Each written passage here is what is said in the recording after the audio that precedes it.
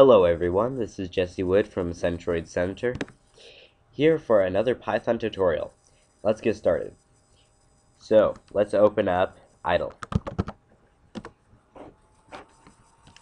After you get that opened up, Control N for a new window, and let's save this as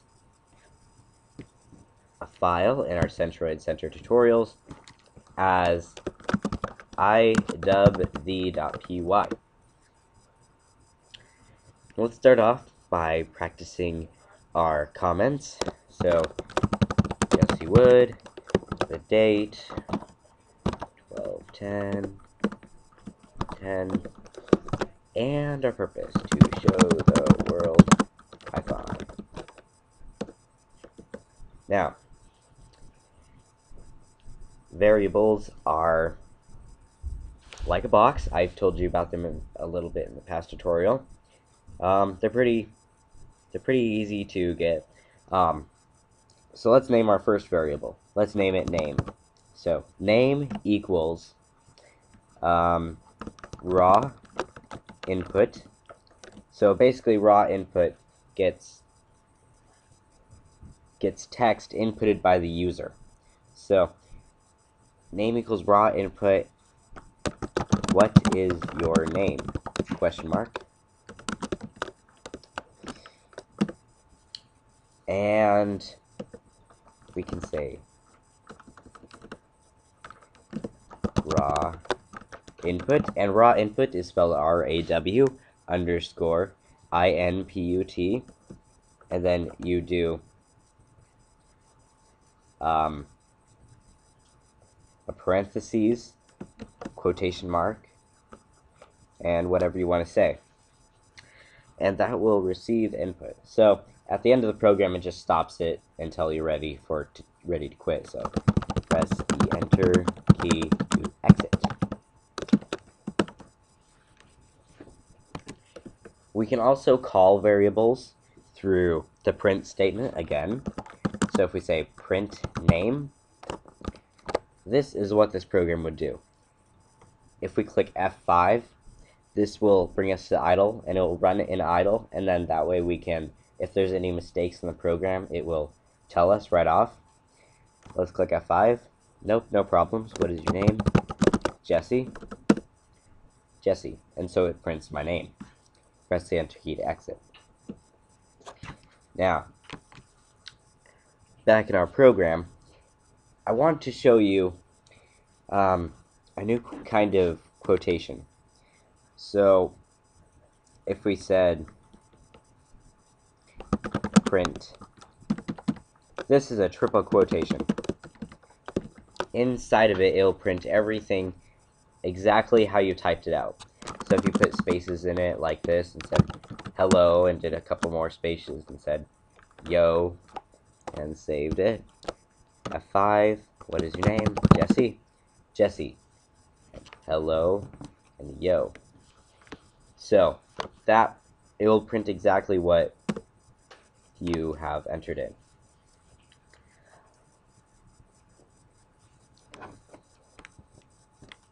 And if inside a normal string you wanted to say print like master with a quotation, so if we said hello master and then end quotation, and let's say we want to put quotes around master. See, right here it works. Jesse, hello master. So let's say if we want to put quotes around master, that does not work because, as you can tell, the editor thinks that the statement ends right before master because that's a quotation. What we have to do there, if we click F5, idle will tell us that there's an error and show us exactly where. This is very helpful in debugging your program. So to add a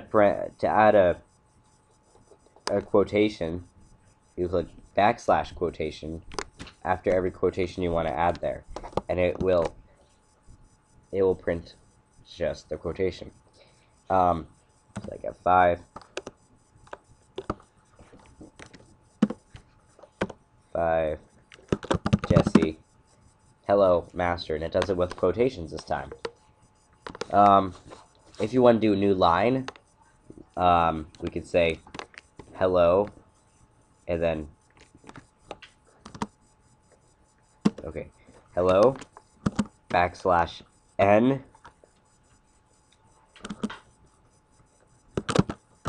person, and we clicked F5. Okay, come on. F5. What is your name? Jesse. Jesse. Hello, person. So \n will bring it to a new line. If you want to do a backslash, it's pretty simple. You just do 2 backslashes. Okay, keep doing that. Let's open it up with the normal window. So I will go to my desktop and open IWZ. Jesse. Jesse, hello, \person. We can also do the system alarm with this backslash thing. So we said \a, and we open it up on here. What is your name? Jesse. It says Jesse, hello, person.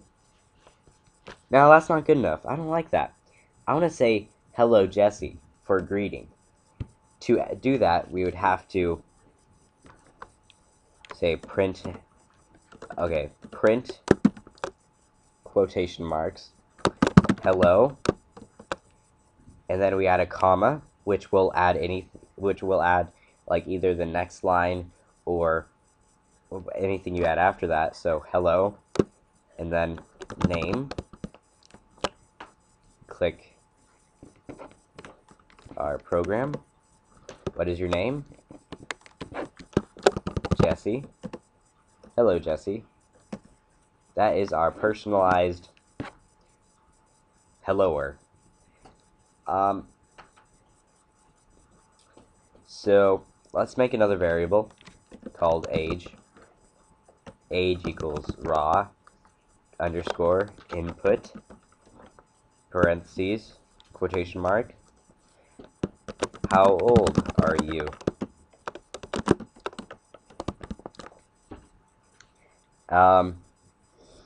So why don't we add this to our hello me? So we put a comma after this and say hello Jesse, you are,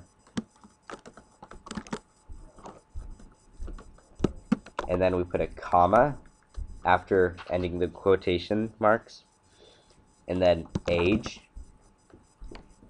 comma again, quotation marks, years old.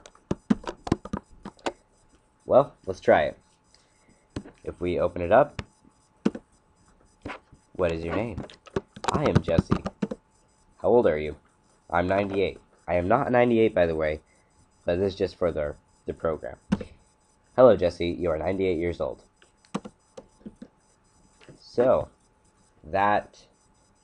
it's pretty simple. Hope you enjoyed the tutorial. Be sure to visit my blog at centroidcenter.blogspot.com. Have a wonderful day. Next time, we will be learning about math.